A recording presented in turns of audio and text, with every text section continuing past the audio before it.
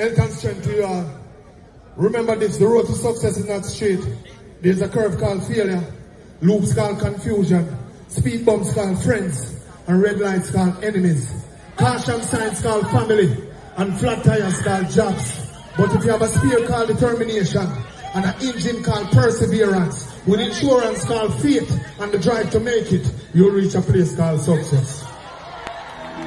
E-Review, giving you entertainment, update, news, and review.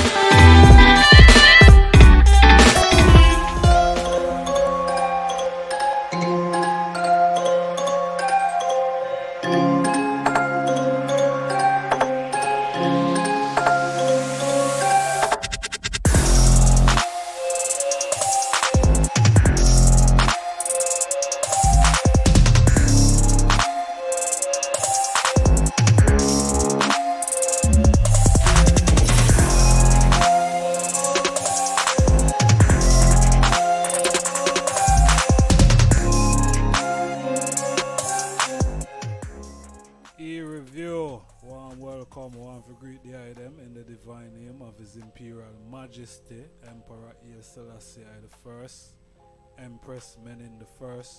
One welcoming those beautiful and divine name. One more day above ground, and we're giving thanks and praise for life. As you know, life is the greatest position. Nothing no greater than that. No matter what go on, no one for large up everyone who take the time out to view this content. Zin. So who we are look on in the day, yeah. Zin, we are look on a few artists who does a review. We are look on Garnet Slik, Zin, one of reggae singers. We are look on Buju Banton, another reggae singer. Zin, we are look on also Baby Cham, Zin, another dancehall and reggae artist. Zin, also Alkaline. Yeah man, make sure so the food and drink them alkaline, alright? Skillebeng, also we are look on. Don't know the thing though. Another virgin is R. Kelly. Zin. So what we are start? We are start with the general. Zin. Yeah man, Garnet Slik. Yeah man, make we start right there, sir. Cause them a say boy Garnet Slik don't really get the recognition where he deserve. You see me I say? Garnet Slik, whose real name was Garnet Smith, had a brief but remarkable run in the early 1990s. He died in a fire in December the 9th, 1994. Yeah, in his native Manchester. Yeah, he was 28-year-old. Man, young, you know, man. 28. Zin Slik was working on an album for Atlantic Record at the time of his death. He recorded a number of #1 hit songs for various producers, including its growing Mama Africa and Lion Art. Zin, yeah man. So they must say Garnet Slik not really get the recognition when him get as get the recognition when him deserve as one of them reggae artists that who was prolific, and you know the message that you know him a try to convey out there. If he would live longer than 20 years, you know him probably would have been a force to be reckoned with in terms of positive and righteous and uplifting music. You know what I mean? Yeah man, Garnet Slik. Yeah, so right, that's how we'll leave it with Garnet. Then we are gonna look on Buju Banton. Buju Banton release I think a brand new single. Then brand new single out there right now. Drop Mada Bada. That's the Mada Bada. Buju Banton drop a new single out there. Yeah, the veteran DJ Buju Banton has released Mada Bada, his first single for 2022. The track produced by J. August is being promoted as a classic dancehall rhythm mix with a contemporary sound, highlighting the hardcore dancehall rhythm and flow that brought Buju Banton to prominence in the 90s. Mada Bada is released in collaboration with Ghetto Youth International and Gargamel Music and was released on all streaming platforms last Friday. Then, a statement through the artist publicist note that with the release of Mada Bada, Buju Banton is calling to our collective mind and the dancehall that Jamaica is known for, and come amidst concern that the quality of dancehall music has warned. With this single, Buju Banton is proving that dancehall songs can be simple and meaningful, dispelling the idea that artists must compromise one for the other. The statement read, yes, Buju said, boy, you can make dancehall song, Zane, and it can be meaningful. You see me, I say, it now have to be the typical. You see me? Yeah, man, it now have to be the typical. That's what I must say. You can put positive songs and dancehall rhythm that can relay a positive message. You know what I mean? Yeah, man. The first single drop propel Buju Banton into stardom was The Ruler, released when he was 16-year-old. Now several years after, his songs are still making statements. Yeah, his debut album Stamina Daddy with Little Tracks as the first single in 1992 was his breakthrough. Breakthrough single like Wanna Be Love, Hills and Valley, Murderer, Not an Easy Road, and many more. Yeah, Buju Banton over the years, yeah, I've put in some work. You see me I say? Yeah, that's why we're there to talk about him today. Yeah, him put in some work. So him drop a new single titled Mada Bada. Go out there and check it out and hear what I'm going with. Zane. Yeah, I tell you. Yeah, we keep it moving. I look on Baby Cham. Zane. Yeah, so Baby Cham headline. Headline some show in America there. Zane. Yeah. The artist is set to take place alright, where could come from up there. Yeah, with recent lifting of the restriction and entertainment events, Lion Harder Star Life the Caribbean edition is currently one of Philadelphia's most anticipated event, set to take place on April 5th. Star Life is for a 4-segment food and liquor in exclusive days and nights premium event, which is set to headline by international dancehall star Baby Cham, along with Philadelphia own MG and Skillebeng, Zane, as well as only more artists. Zane, yeah, so Baby Cham got up on the road there in America. Zane, Cham is definitely a product of reggae and dancehall, and he has more than enough hits and stage dominance to make Star Life into another sold-out event. Yeah, so yeah, man, Baby Cham, Baby Cham do him thing and continue to do his thing. You understand? Yeah, we know that big song from him and Bounty Killer. Was a mega hit. You know what I mean? And you know, the word, the statement, the message was, you know, so profound. Yeah, man. So, yeah, man. Big up Baby Cham. Be over there, so in America soon, Philadelphia, 5th of August. You see me? Yeah. So we just highlight certain things, make the item aware. You know what I mean? This is the E-review, so it's entertainment, update, news, and reviews. You know what I say? Yeah. So, alright, that's right. Who we are look on now? We are look on Virginia.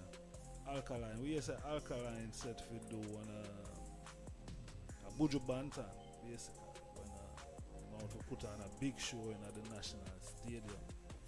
See? Yeah. With a whole side of artists. You know, them artists is dancehall artists. You see me? And seems like him out for do something similar like Buju Banton. What was Buju Banton tour? Road of Return. I think that's what it was called. Yeah. So Alkaline said for do a big something in the National Stadium. You see me? Yeah, man. So look out for that. Dancehall music. You know what I mean? It's a part of our culture, whether you want to accept it or not. You see me? We may not agree with some of the content that go out there in dancehall, you know, but yeah, we don't have to listen to some of them, and we don't have to make we youth them listen to them either. Yeah, but the positive ones, you know what I mean? Because all of them artists do positive songs. You see me? They all do positive and uplifting songs. Every one of them dancehall artists. But majority of them songs is some degrading, you know, of woman and man and, you know what I mean, themselves really, you know. So we can listen to the positive ones then, you know what I mean? Yeah. And one that will uplift the mind to an extent. Yeah, so that about Alkaline. So I go look on the Virginia name Skillebeng. Yeah, look like Skillebeng. Seems to be one of the probably the dancehall artists right now. I mean, Skillebeng North American tour debut is successfully raging through the United States with crowded venues all over the country. The son of St. Thomas was also recently spotted in Miami, popular Taboo nightclub, chilling with rising Miami trap rapper Skillebeng. Yeah. The 300 and wow, voila, 35,000 permanent set of exclusive diamond glaze made by celebrity jeweler Johnny Dog.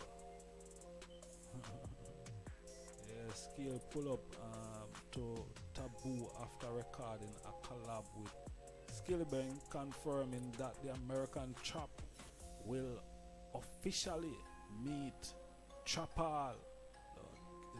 What is Trapal? I must say Trapalin. Them miss out some of the words on it, some of the letters there. So, Trap, American Trap meet Trapal. See? Yeah. But I think Trapal, not Trap Dancer, Trapal, Trapalin. Yeah. Artists them are going with them thing, man. Young youth, them, you know, all them have to do is just fix up them content, you know, because here with them youth are very skilled and talented. No one can take that away from them. Regardless of the songs them that them sing, they are very skilled and talented musician and record have to give them that. When I listen their songs, some of their songs, Zane, you can hear that these artists are, they're skilled. I mean, they're talented. But is what they're projecting, what them are put out there on the rhythm, that is the problem more while. You see me? That is the problem more while. Enough people can't deal with it because people are saying it too much, and it add to certain things that we see are going on in a society. So certain people can't really deal with the thing. A bit strong. Yeah, but there, man. So what we are looking at now? We are looking at Virgin R. Kelly. Then R. Kelly look on what them say. Them say R. Kelly get 30 years sentence in sex trafficking case. Wow. Sex trafficking case. That is serious. Judgment bad. Alright, man, we'll just read that up. The singer and songwriter 55 was convicted of racketeering and sex trafficking last year at a trial that gave voice to accusers who had once wondered if their story would be ignored because they were black women. Wow. Wow, Mr. Kelly. In a problem, yes, sir. Yeah, the U.S. District Judge Ann Donnelly imposed the sentence after hearing from several survivors who attested to how Kelly exploitation reverberate across their life. One person said, "You made me do things that broke my spirit. I literally wish I would die because of how low you'd made me feel," said one unnamed survivor, directly addressing a Kelly who kept his hand folded and his eyes downcast. Do you remember that? Kelly did not address the court.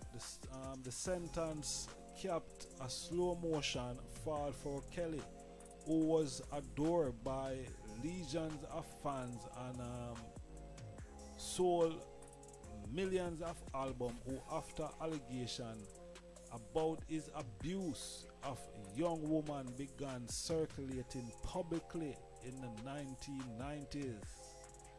Whispered outrage over Kelly's sexual misconduct didn't come until Me Too reckoning